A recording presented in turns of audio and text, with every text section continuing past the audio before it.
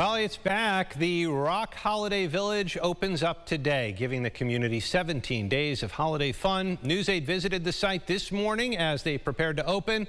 So what can you expect? Well, you can visit Santa's workshop where children can meet jolly old St. Nick and also have the chance to write letters to him. And here's the thing, if you write to him before December 10th, you're going to get a letter back. Visitors can also enjoy free ice skating and crafts, a scavenger hunt, shopping, an indoor and outdoor bar, and live music. We really knew that Rochester needed a place to celebrate the holidays all together. We wanted to build a place for the community to be able to celebrate Christmas and all of the holidays. We celebrate Hanukkah, Kwanzaa, and Three Kings here, and we wanted to make a place for everybody to feel welcome and like it was theirs to enjoy the holiday season. Doors open today at 4. We have more information in our full article over at rochesterfirst.com.